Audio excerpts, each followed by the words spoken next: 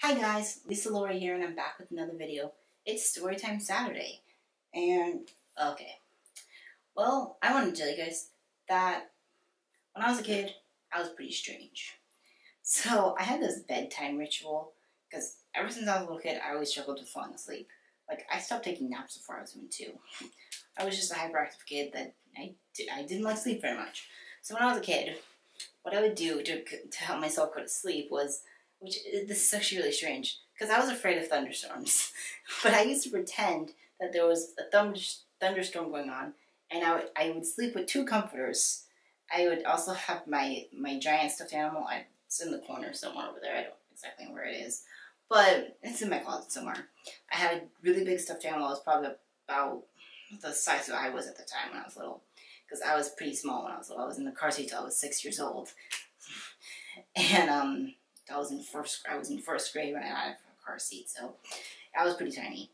And I would have one comforter covering my body, like as a normal comforter, and then the other one went behind me, and I'd have it pulled over me and my stuffed animal, as like kind of like a cover, like a shelter kind of thing. And I would pretend there was a thunderstorm going on, and I would cuddle up to my big stuffed bear that I had, and I have no idea. Somehow it worked. I would always fall asleep within like a few minutes. Usually within like 5 to 10 minutes I'd fall asleep. I have no idea why that worked or how I even thought of that or why I did that, because I was afraid of thunderstorms, like I said. But hey, you know what? Kids are strange. Whatever works.